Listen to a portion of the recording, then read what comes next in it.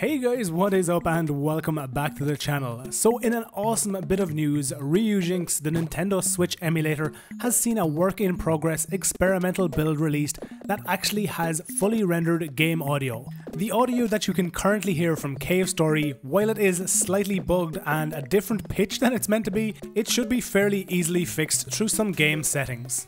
Deskia 5 has also seen this audio implementation, however, due to the fact that this game, while it is rendered a lot better than when I previously covered it, still runs at a very low frame rate. It is due to this low frame rate that we have this torn and stretched audio.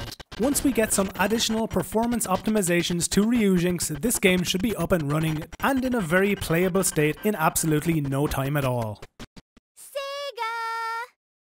Tetris. As you can also hear, Puyo Puyo Tetris has also seen audio implemented in its game systems. When we progress through to the in-game menus, you can also see that we have fully functional game audio and fully functional tile audio. Swapping over into some gameplay, you can also see that all of the in-game audio and effects are now fully implemented.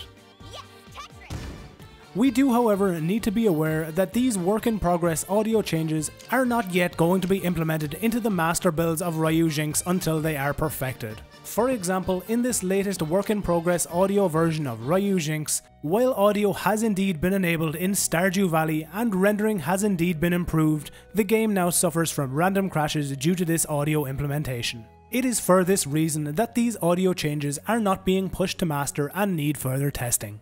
The Binding of Isaac Afterbirth Plus has also seen audio added to its game on this emulator. Due to the fact that the Binding of Isaac in some circumstances requires audio cues in order to have correct gameplay, I would say that with this audio implementation and the fact that we can run the game at around 30 or 35 FPS, I would definitely consider that this game is now fully playable on Ryujinx, the Nintendo Switch emulator. The good news does not stop there though. Super Mario Odyssey has also seen its audio implemented.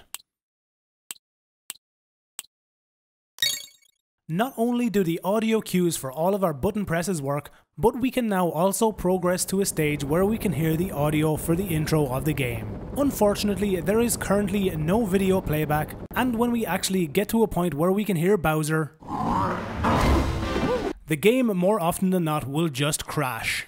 So that's about it for this short little update video on the development of Ryujinx, this Nintendo Switch emulator. Let me know down in the comments if there are any games you would like to see tested on this emulator. Also, if you could let me know if you like these kind of update videos and whether you would like to see more or less of them on the channel. So once again guys, cheers for checking out the video. Remember to like it if you liked it, dislike it if you didn't, and as always, subscribe to the channel if you want to see all future videos from me.